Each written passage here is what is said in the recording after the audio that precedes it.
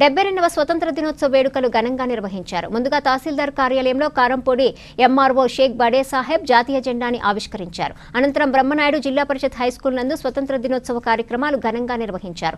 దాదాపు 1200 మంది విద్యార్థులతో పలు రకాల సహన నృత్యాలు నిర్వహించారు. అనంతరం కారంపొడి జెడ్పీటీసీ వలప బాలస్వామి ఎస్ఏ మన్నం మురళి జాతీయ జెండాని ఆవిష్కరించారు. ఈ సందర్భంగా వారు మాట్లాడుతూ కొన్ని వేల మంది మరణాలను సైతం లెక్క చేయకుండా పోరాడి మనకి స్వాతంత్ర్యం సాధించి పెట్టిన ఆ మహానుభావుల అడుగుజాడల్లో అందరం నడవాలని, ప్రతి ఒక్కరూ ఉన్నత విద్యను అభ్యసించి రానున్న తరానికి ఆదర్శంగా నిలవాలని వారు విద్యార్థులను ఉద్దేశించి ప్రసంగించారు. ఈ కార్యక్రమంలో ఉపాధ్యాయులు మరియు ప్రధాన ఉపాధ్యాయులు, ఇతర సిబ్బంది తదితరులు పాల్గొన్నారు.